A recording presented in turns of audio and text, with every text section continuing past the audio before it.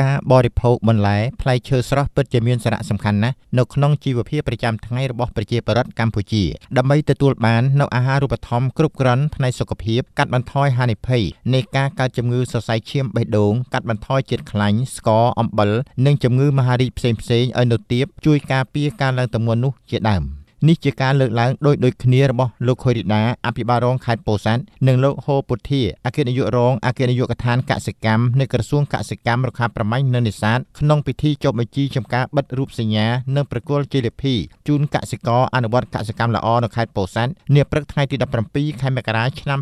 2020នៅបរិវេណមន្ទីរឧបត្ថម្ភថវិកាពីរាជរដ្ឋាភិបាលកម្ពុជាតាមរយៈគម្រោងជំរុញផលិតកម្មស្បៀង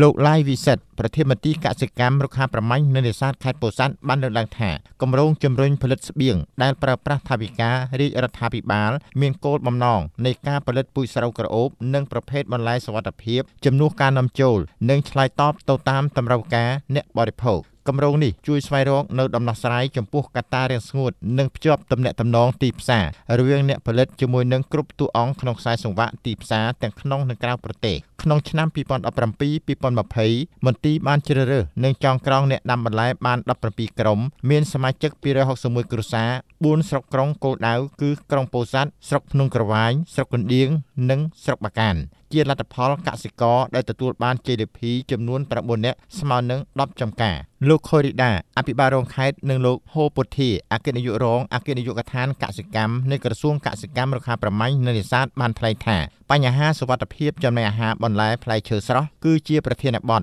សំខាន់និងចាំបាច់បំផុតក្នុងការលើកកម្ពស់សុខភាពប្រជាពលរដ្ឋដូចនេះប្រមុខរាជរដ្ឋាភិបាលកម្ពុជាដែលមានក្រសួងកសិកម្មជាសេនាធិការបានដាក់ចេញនូវវិធានការអនុវត្តកសិកម្មល្អនិងដាក់ឲ្យប្រើប្រាស់នៅរូបសញ្ញាជាតិនេះឡើងក្នុងគោលបំណងកាត់បន្ថយនូវការនាំចូលបន្លែផ្លែឈើស្រស់ពីបរទេសតាមរយៈគម្រោងនេះមន្ត្រីក្រុមការងារក្រសួងបានចុះពិនិត្យនិងវិតម្លៃចុះបញ្ជីនិងបិទរូបសញ្ញាចំការនៃការអនុវត្តកសិកម្មល្អកម្ពុជាគឺនៅខេត្តបាត់ដំបងបាន2ចំការនិងខេត្តកំពង់ធំ4ចំការព្រមទាំងបានប្រមូលសំណាក់បន្លែចំនួន40កន្លែងយកទៅវិភាគនៅមន្ទីរពិសោធន៍ដើម្បីរកសំណល់ជាតិពុលក្នុងនោះចំការ35កន្លែងរួមទាំងខេត្តពោធិ៍សាត់ចំនួន10កន្លែងផងដែរបានជាប់ជាស្ថាពរត្រូវបានចុះបញ្ជីនាពេលនេះលោកបានលើកឡើងទៀតថាការគាំទ្រនៅបន្លែនិងផលិតផលសុវត្ថិភាពរបស់កសិករខេត្តយើងក៏ដូចទូទាំងប្រទេសគឺជាមុខព្រួញសំខាន់ក្នុងការជំរុញកំណើនសេដ្ឋកិច្ចលើកកម្ពស់ជីវភាពកាត់បន្ថយនៅរាល់ការចំណាយប្រាក់កាសក្នុងការព្យាបាលជំងឺ